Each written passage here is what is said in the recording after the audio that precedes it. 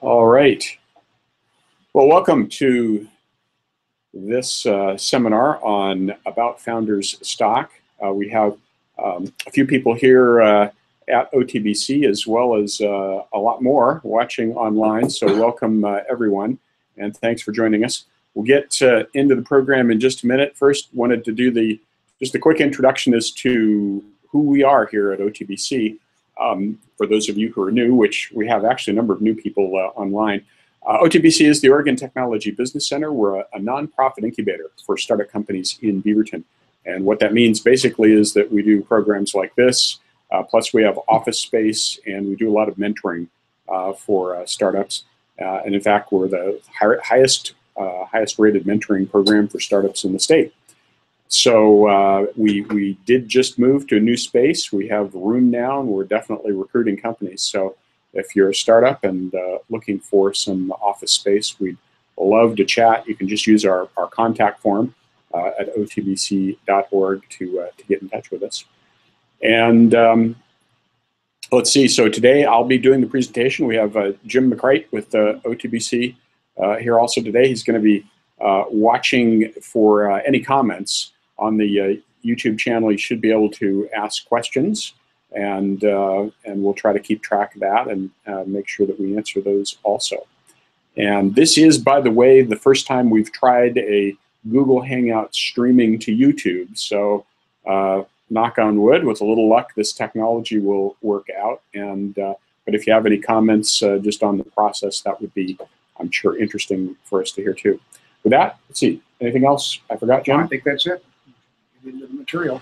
All right, let's get going. We're going to share the screen here to let you look at the set of slides we have today, and one of which you've already seen for about 20 minutes. All right, so again, this the whole focus here is about founder shares and stock in general. Have to do the usual disclaimer first, of course, that this is educational material. I'm nowhere close to being a lawyer, so this is not legal advice.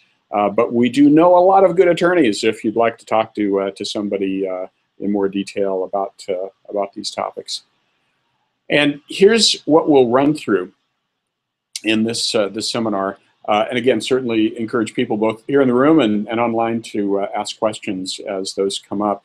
But we'll talk about what is founder stock, a couple things you should do to protect it, a little bit about stock options and stock option compensation as opposed to founder stock, and then talk about a cap table or capitalization table, and a little bit about dilution, and of course that control issue, which is always an interesting topic, and go into valuation and how that works. All right. So what is stock? This came from no less an authoritative source than Wikipedia. So here you go. It's really basically just it represents pieces of a company and ownership and the capital paid into to own those pieces of the company. And so really it's a pretty arbitrary thing. You can mimic, we're focused on stock for this presentation. You can mimic all of this stuff with an LLC structure.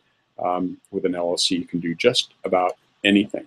What is a founder? It's not really a legally defined term at all, but typically, when people talk about founders, they talk about people who are probably working for stock, for ownership in the company, as early on, as opposed to for money, until you get to the point where you get some investment or some revenue.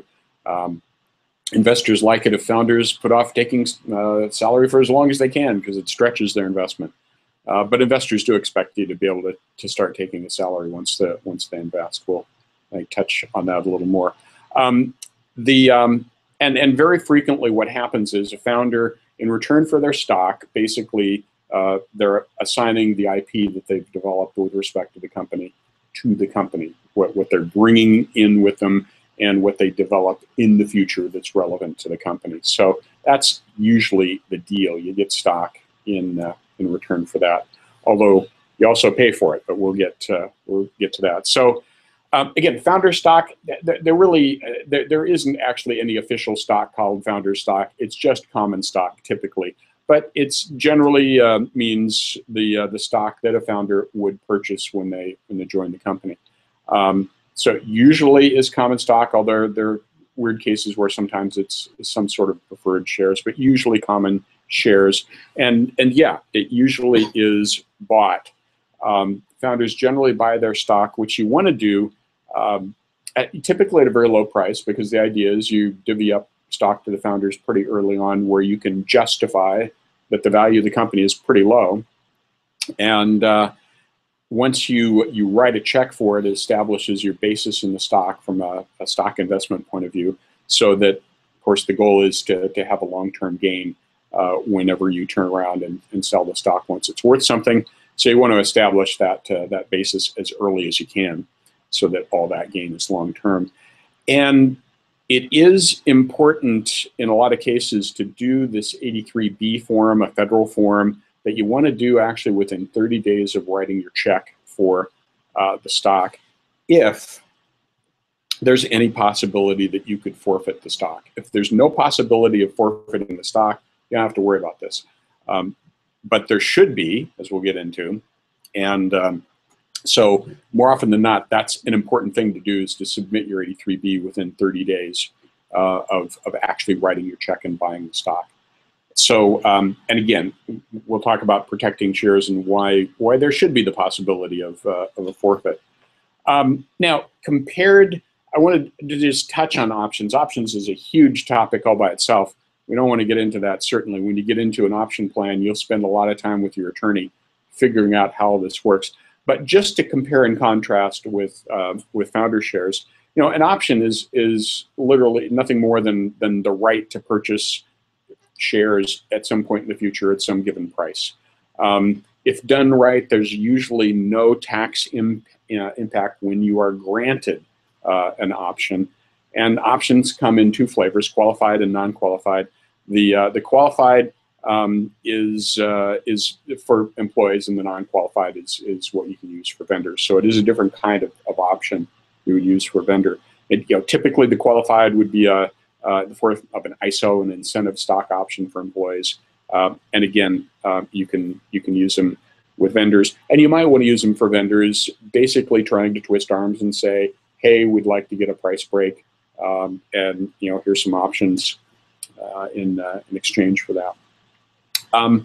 So back to the founders' shares then, which again are what you're going to use earlier on. Later on, you'll transition to using options as your stock compensation.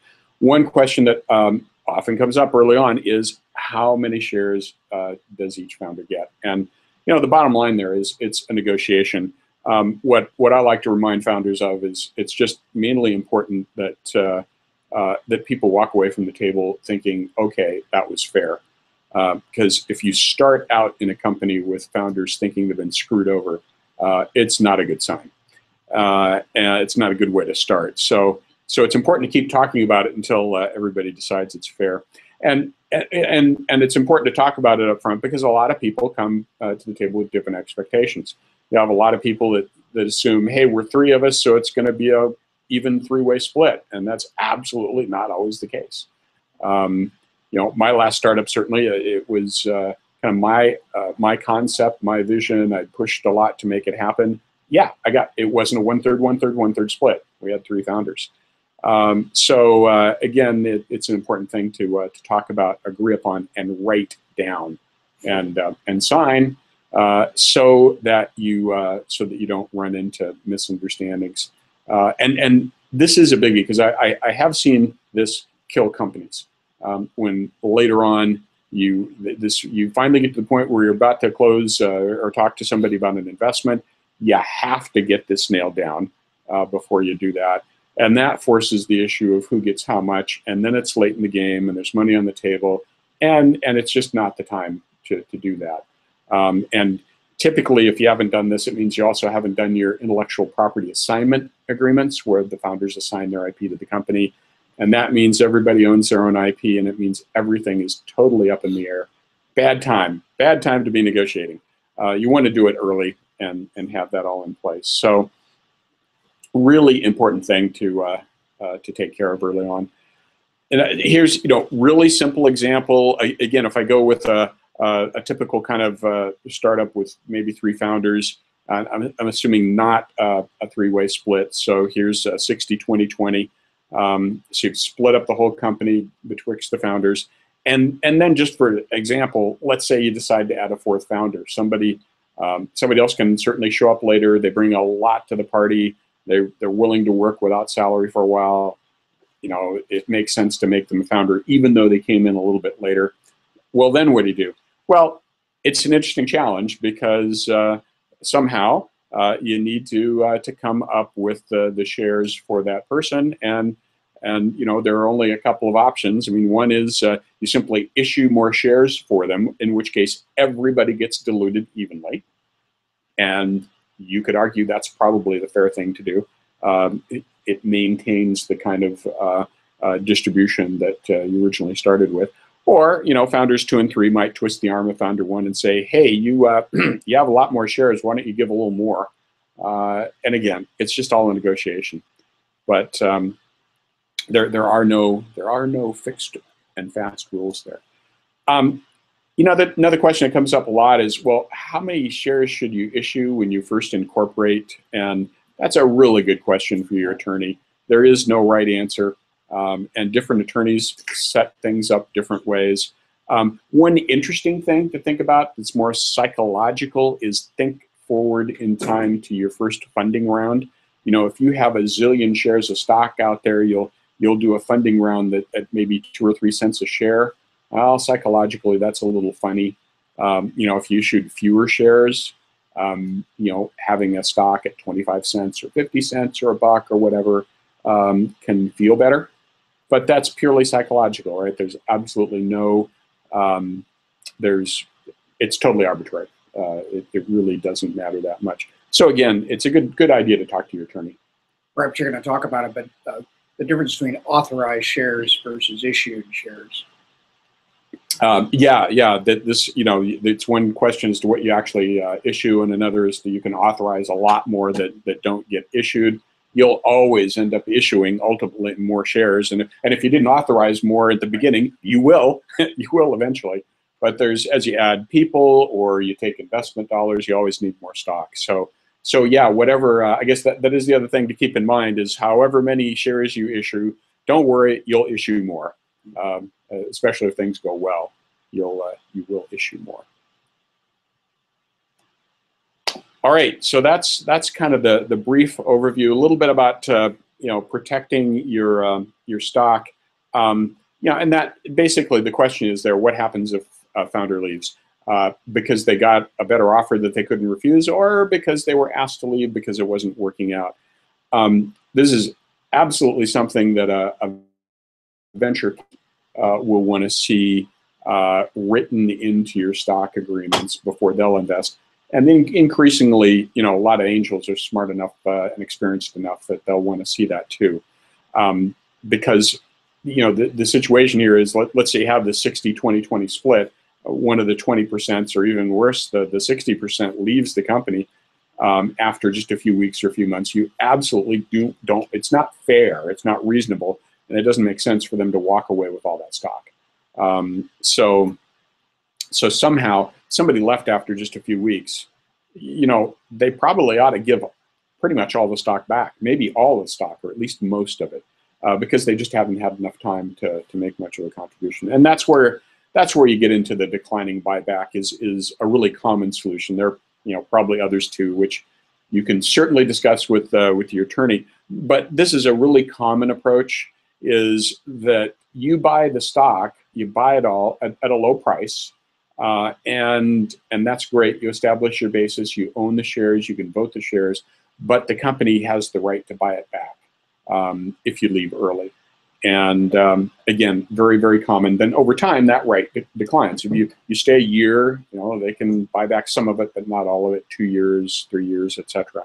So again, very, very common thing. It has the advantage, though, that again, your capital gain clock starts as soon as you write your check because you just bought all of the stock. And back to the 83B, that's what I meant in referring to there's a risk of forfeiture. If you have this kind of agreement in place, that's where there's a risk in forfeiture. That's where you need the 83B. So it's really a bit of a vesting, right? So it's kind of like you're mimicking a vesting process. Yeah. So if I stay for a year and a day and then I leave, maybe the company has the right to buy back 75% of my stock. And they probably buy it at the same low price that I paid for it, not some arbitrary, gee, what's our value now kind of price. And then my payoff is for that 1 year of work, I take 25% of what was agreed upon. But if I leave after 2 weeks, wow, maybe I have to sell it all back, or virtually all. I mean, if I donated some valuable IP, maybe there's a rationale that I should be able to keep a little bit more of it. But yeah, it's very much like a stock vesting. Could this also be in parallel with a cliff? You know, there's a 6 month or a 1 year. Oh, absolutely. Like if you can, again, it's just a contract, right? It's written into your shareholder, your stock purchase agreement, depending on how the attorney structures it. But yeah, it could say if you leave before 6 months, we get the right to buy it all back, and that would be a 6 month cliff. Or we get the right to buy it all back except 1% or whatever. So yeah. So since it's a declining buyback right, so you can put in the contract exactly when that right starts to decline, and it doesn't have to start to decline right away. It could decline after 6 months or a year or whatever. And you know, in the startup world, it's not that unusual to see, like for options, to see them go for 6 months or a year before anything vests. So that can happen with founders' shares too. But again, the advantage of the buyback approach is that you own all of it and can vote all of it up front. And as long as you stay, you get to keep all of it.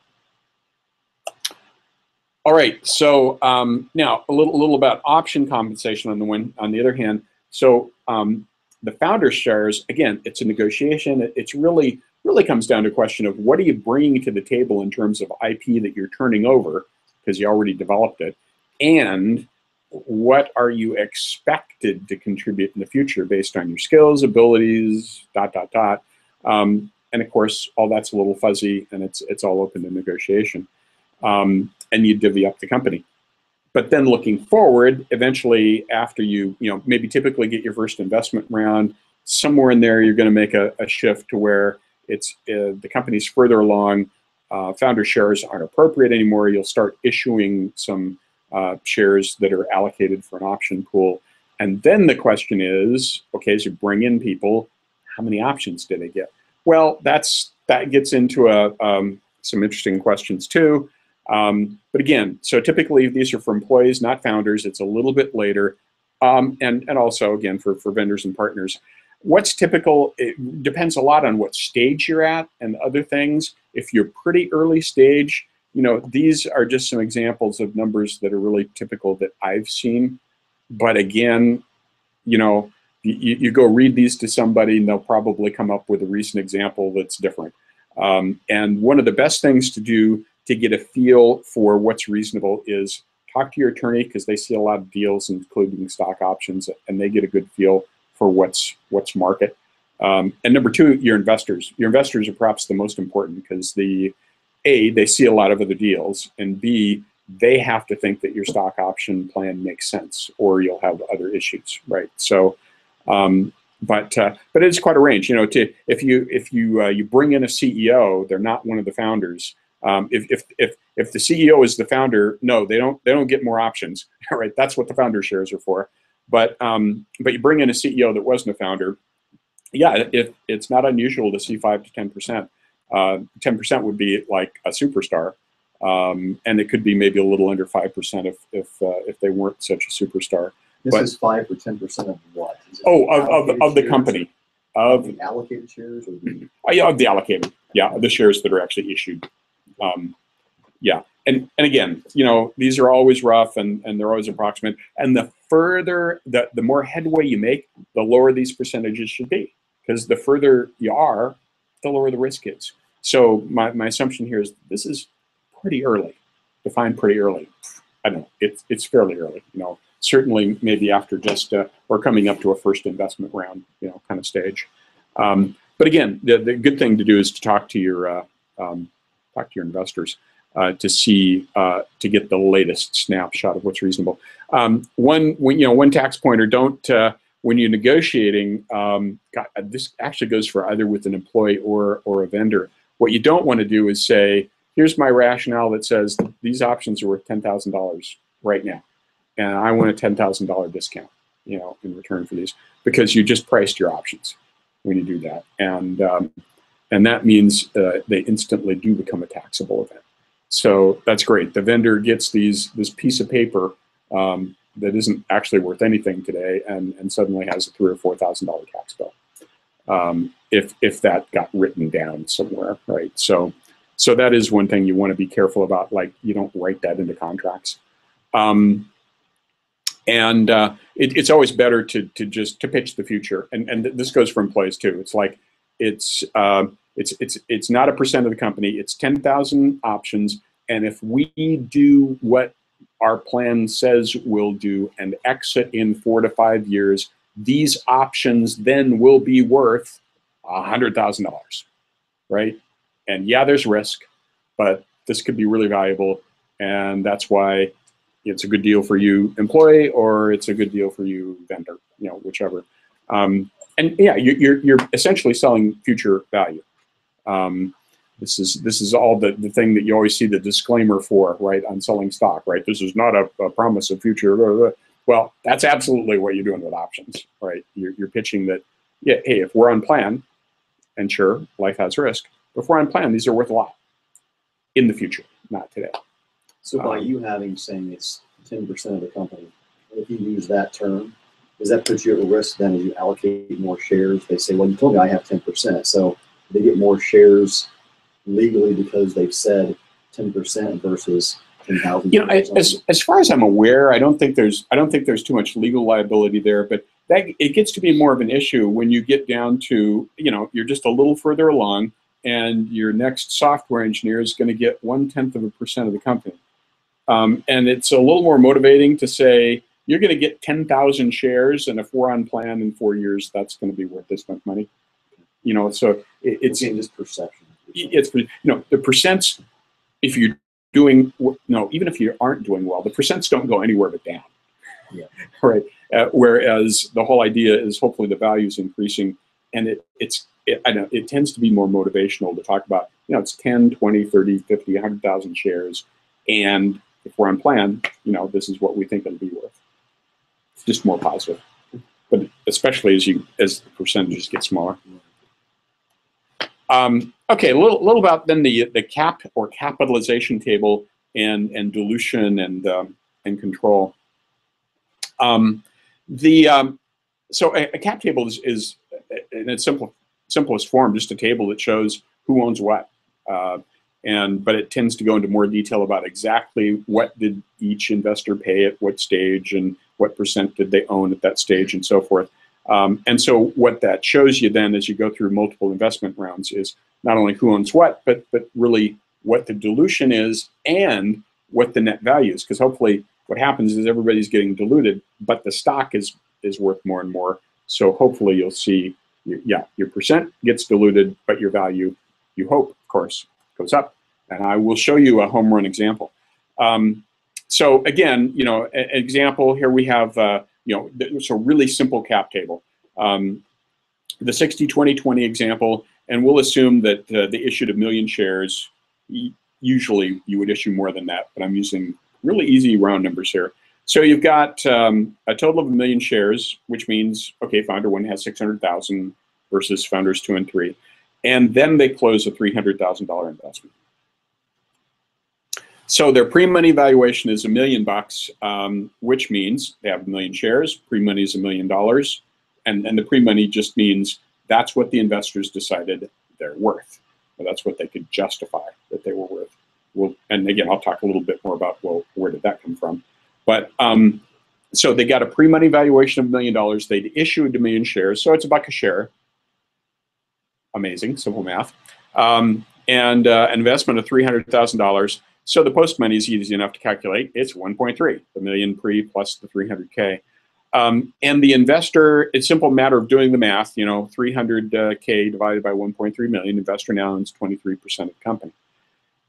And, however, investors being clever, they know that you're going to have to issue more shares to cover all those future employees you're going to hire with the money that they're investing in you. And so it's not unusual for them to require that you allocate some number, 15, 20, even 25% isn't unusual, to the stock options. And they want you to do that after taking their investment into account. So they still end up owning 23%, which is another way of saying it's the founders that take all the dilution of the option pool, usually. So it ends up looking like this. You know that the investor owns 23%, and by fiat, the option pool is 20%. So the investors in the option pool total 43%. Simple math, just by definition. That leaves 57% for the founders. So the founders who did own 100% now own 57%. And again, just following through on the math, 34% to the one founder and 11.4 to the other two. So again, as happens, you get diluted. And to make all the math work, you can then calculate, given the valuation, how many shares had to be issued to do that 23%, to do the how many have to be allocated to do the 20% of the option pool, and then you've got the original million. Add that all up. Now you have 1.754 million shares.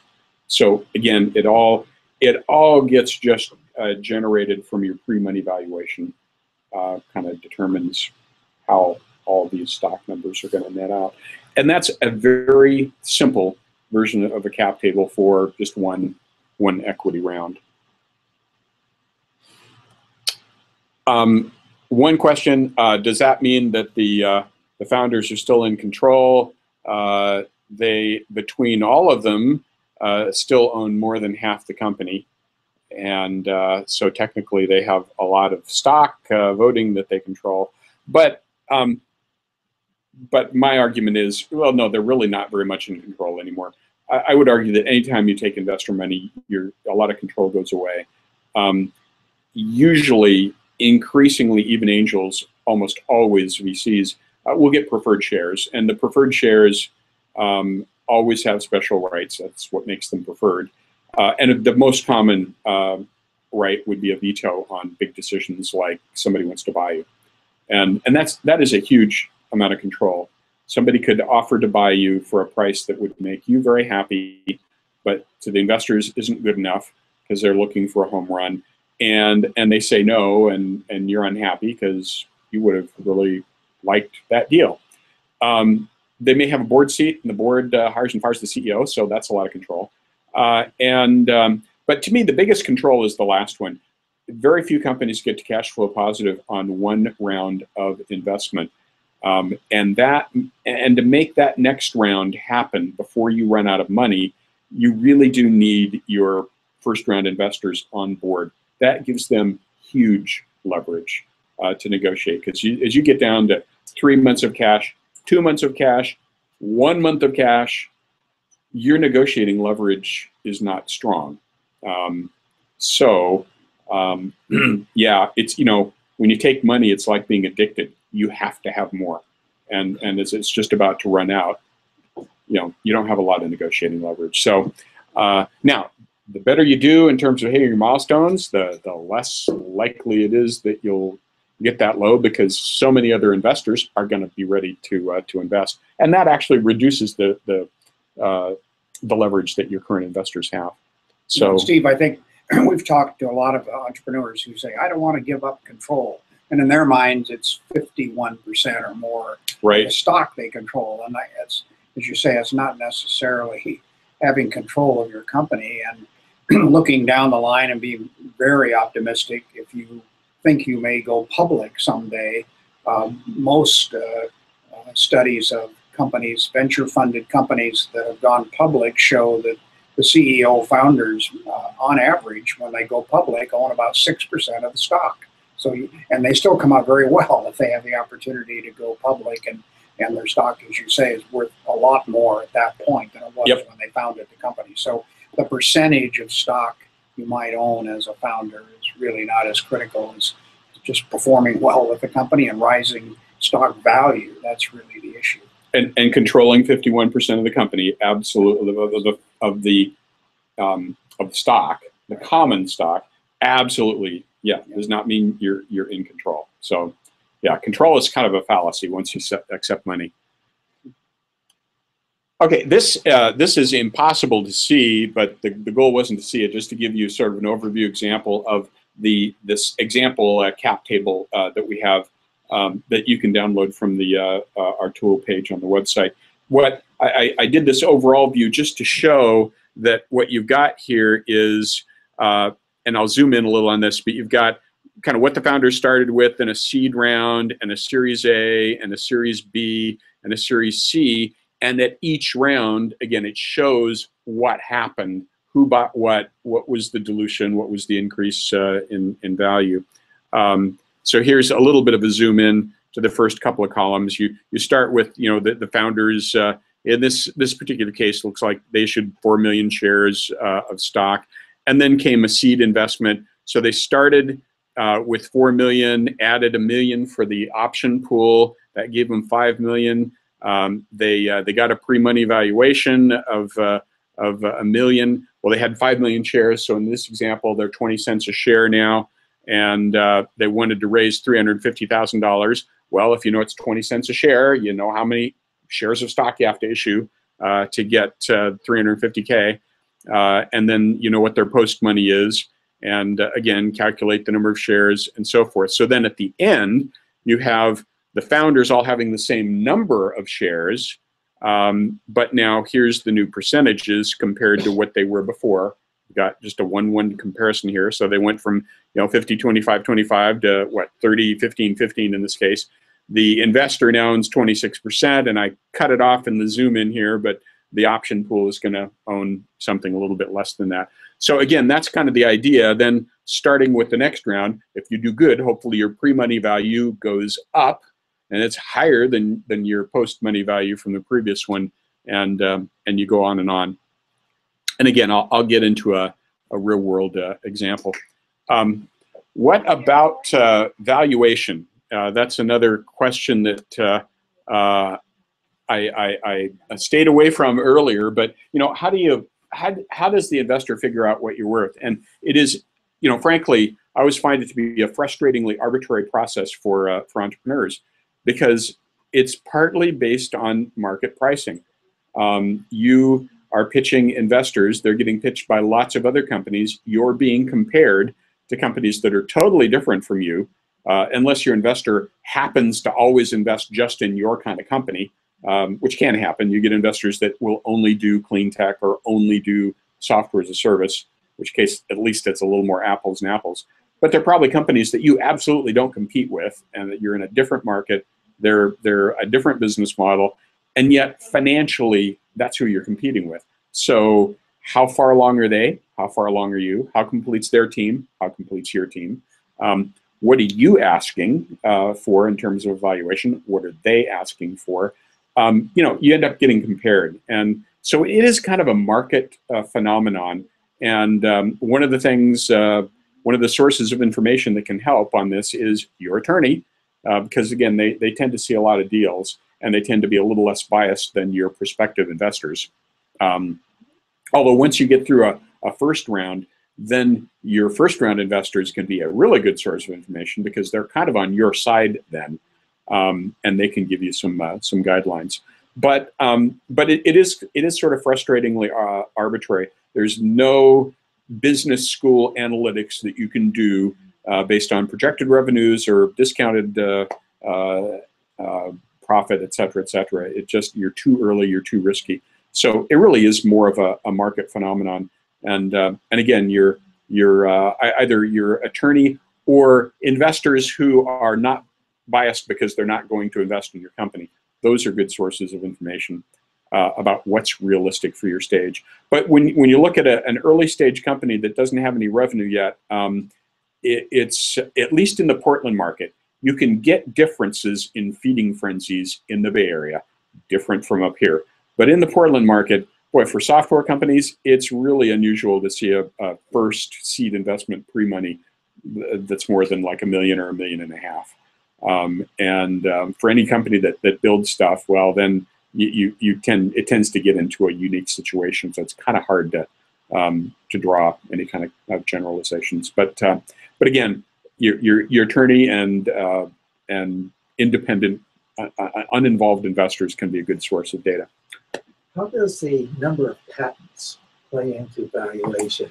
If you have one company that has 2 patents and the company down the street, somewhat in the same discipline field, holds 30 patents, are we still comparing apples to apples or apples to oranges?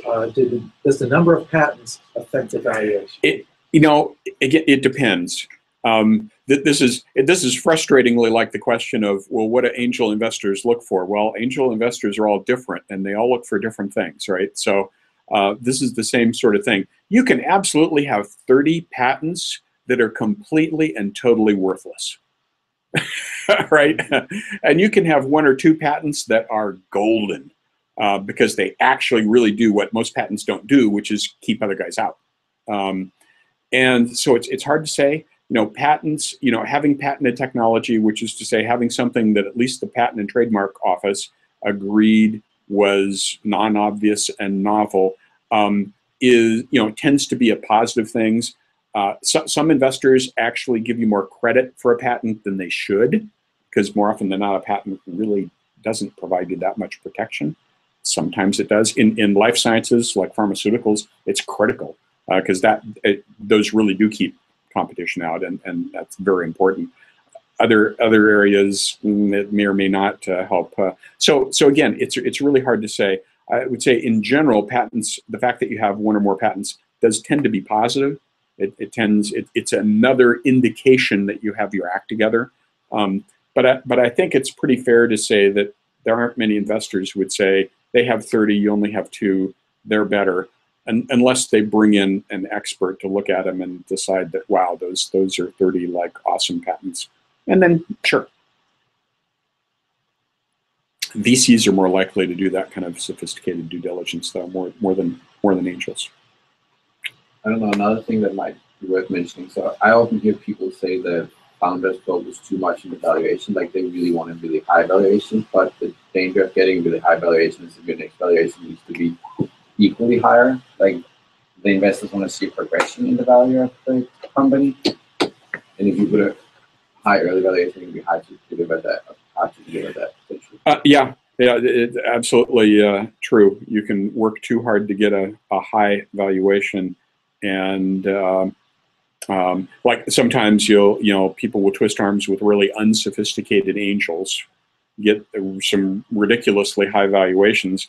And then when you get ready for a VC round and they come in and do evaluation, and you end up with a cram down, which is to say they give you a lower valuation than the original round, which means the ownership percentage gets reduced a lot, and people are very unhappy. So yeah, that's a good point. They getting a valuation too high can be a problem.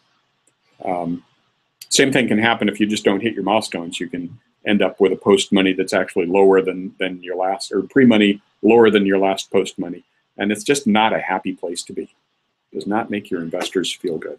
It is a matter of negotiation, and one way to avoid spending a lot of time on negotiating an arbitrary value is we're seeing more and more angel investors come in with some type of convertible debt where they really don't place a value on the stock.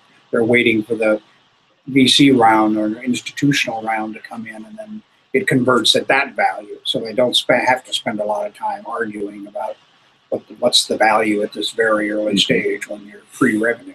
Yep, and that tends to be cheaper to do, like a convertible note. For that reason, you're putting off the valuation, and because that takes less lawyer time, and that tends to be a good thing for the entrepreneur because it lets you make more headway before you get a valuation. And then that note converts, with some kind of kickers because it was earlier money.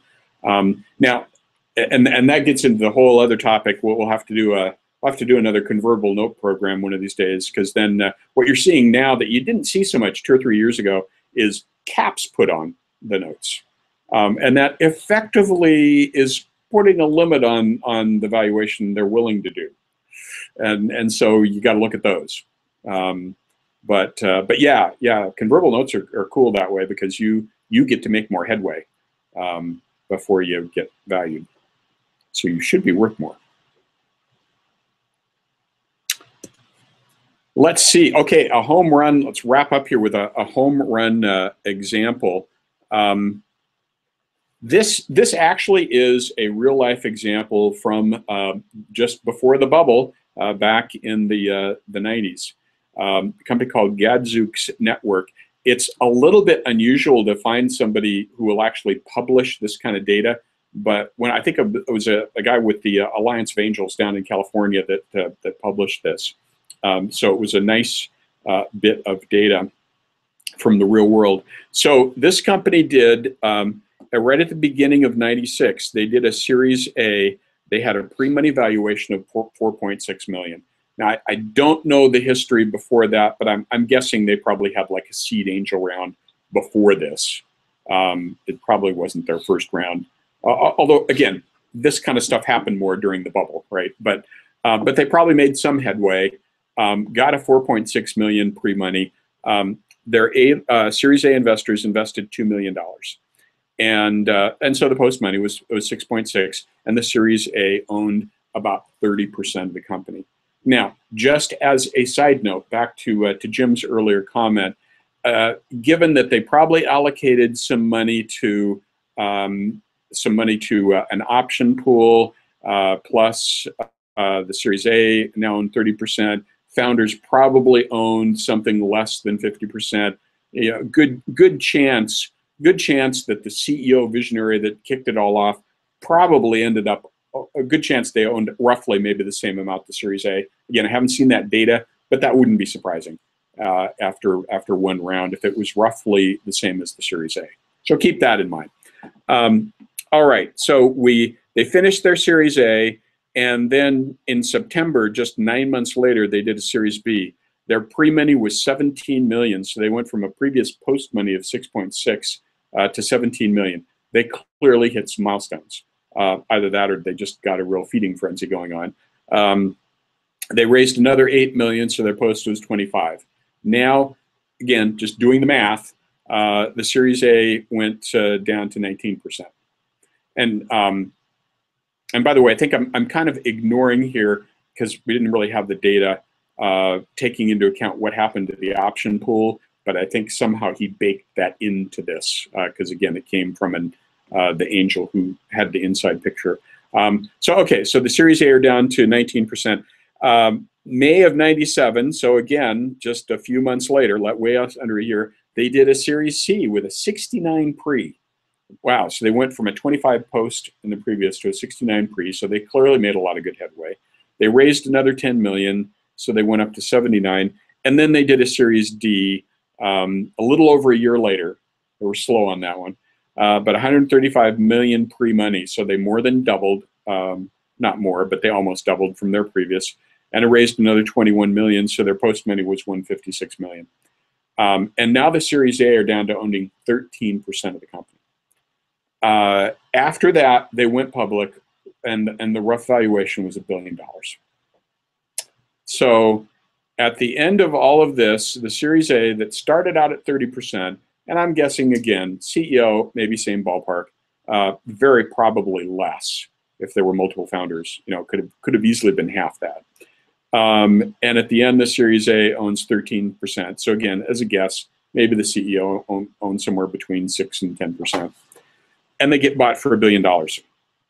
So the Series A investment of $2 million turned into 13% of $1 billion, or $130 million. Now, anybody would call that a home run. That is what, a 60x return? That's pretty good. That probably is better than pretty good. And but again, I'll bet you in this case, the CEO, he could have had like a measly 5% of the company. which would have only been worth like 50 or 60 million. So even though it was a small number, I'm sure it worked out very well for the founding team.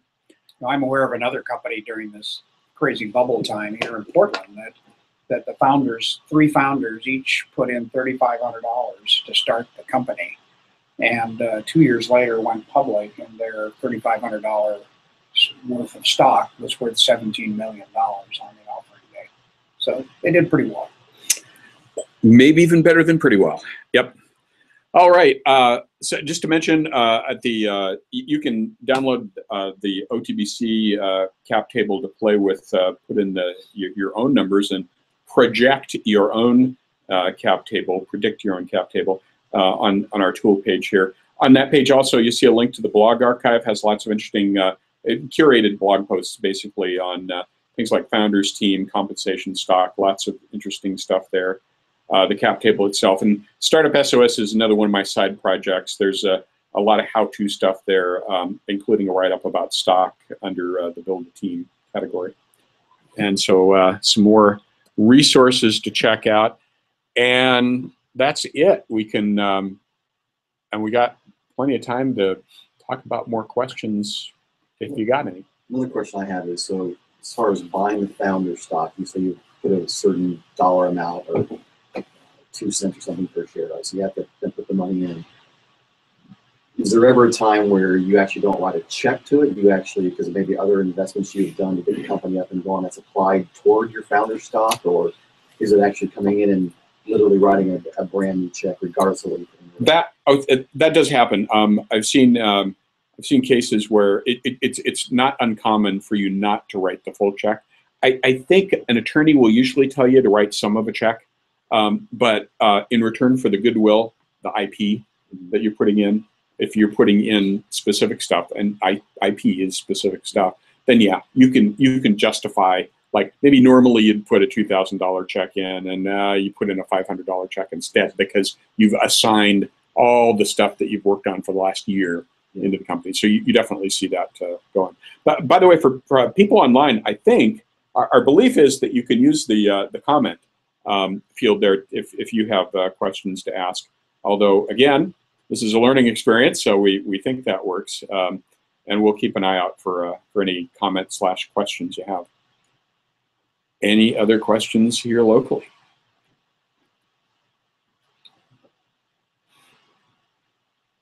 We're slowing down.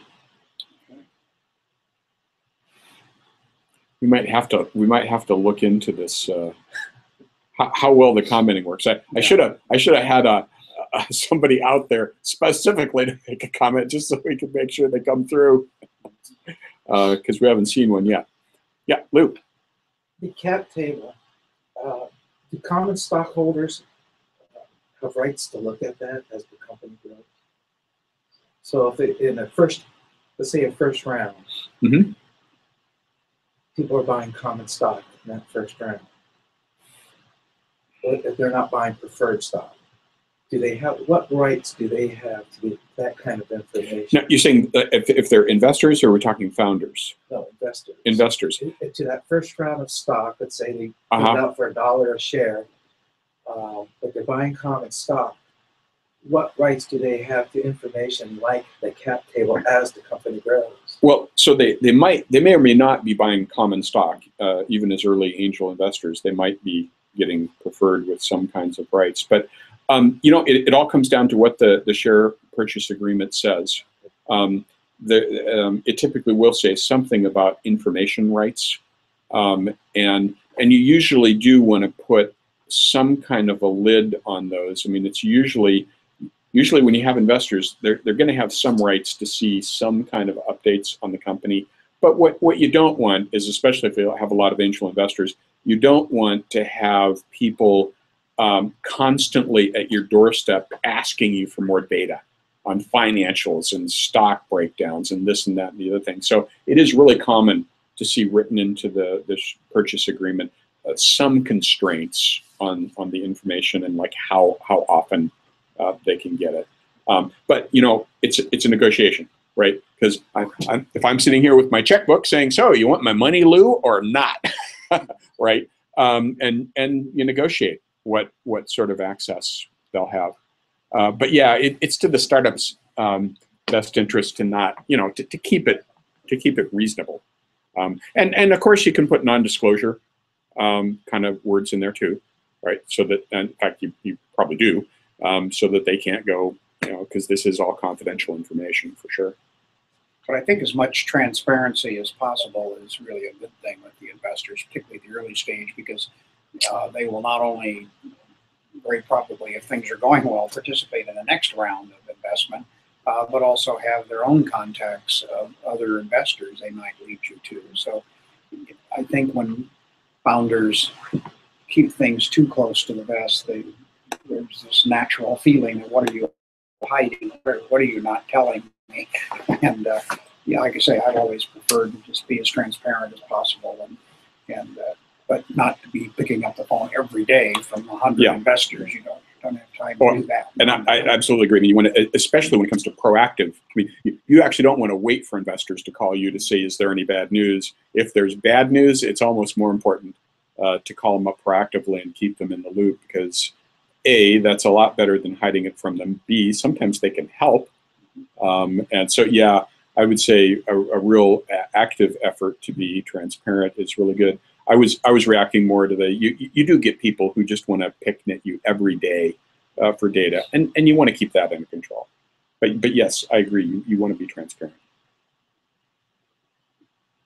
So I have a non, I guess, founder stock question. I'm kind of looking for kind of a high level until maybe something else comes up here. So with convertible debt, so is it usually like a certain interest rate assigned to the debt they have, and so if it doesn't convert someday, let's say the company actually folds, right? So does the convertible debt have like a certain interest rate that they're actually gaining while you have their money? Is that how that works? It typically does have an interest rate, yeah. Okay. And so then if let's say the company doesn't make it, then are the founders then on the hook for the debt? No, that tends to be the difference in debt with like investor funded startups is. I'm not aware of any cases. I've never seen a convertible note that had a personal guarantee.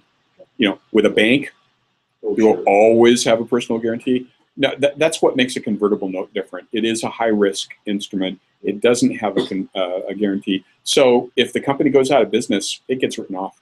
Now, it probably also depends on what you have in your bylaws in your company. If your bylaws says that the founders, like the management team, is personally liable, then they would have to pay for the debt, but that would be an unusual thing. That would be really unusual given the risk. Makes a lot more sense. There can be other teeth in it, like, for example, you not at all uncommon written into a convertible note would be if you fail to deliver on this note, then we own your IP. That's a really common one. Now the reality is, no investor wants to own your IP because they wouldn't have any clue what to do with it. I mean, you sort of put it in there because it's standard, but the reality is they don't want your IP because they don't know. I mean, imagine them taking David's IP on tethered wind generation. What are they going to do with that? Or coding. You inherit a bunch of code. That's like almost worthless. So really, I guess the value just allows them to convert at a later time. The valuation may be more appropriate and more accurate. Yeah, it's great for you, the entrepreneur, because you just get worth more. But at the same time, you give some kind of a kicker beyond the interest rate. Like some warrants, which are, essentially just options. Yeah.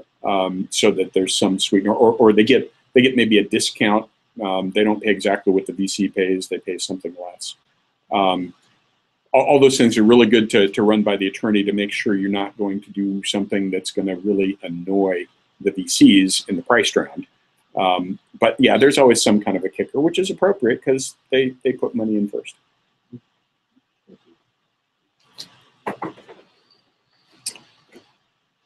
We're not seeing any questions online, which I think means that we have to figure out our chat room technology here, because I have to believe there are questions. Y'all can feel free to email, because actually everybody should have my email address. So feel free to email in any questions you have too, and we can probably not today, but get to those later. Once again, this presentation is, I'm sure, on your website as well. The slides aren't up there yet. I'll make them. I'll post them and send an email to everybody to link with those. And this presentation it's automatically converted to a YouTube. And I will go in and try to see if I can edit out the first 20 minutes of mostly silence, that boring part, and then hopefully that'll be. So I guess the name of this video should be looking for. Is it called something? Or? I'll probably just call it the same as the event, like Founders Stock Explained. Yep. Thank you. Okay. Well, thank you, and thank you everyone online. I think what we thought was a chat room functionality here in the comments doesn't seem to quite be that. So sorry about that. We'll figure that one out for next time. And by the way, I should pitch the next time. We'll do another one of these tackling assess your startup, a checklist, which is a very practical, extremely pragmatic. It's pretty much a due diligence list. Look at your startup the way an investor will, and we'll tackle that on, I think it's December 11. It's on the website, and we'll also be streaming that, and we'll try to get a functional chat room by then so that people online can ask questions. Okay. And Thanks with for that, joining us. yeah, thanks everybody for joining us. I think that's a wrap. Thank you.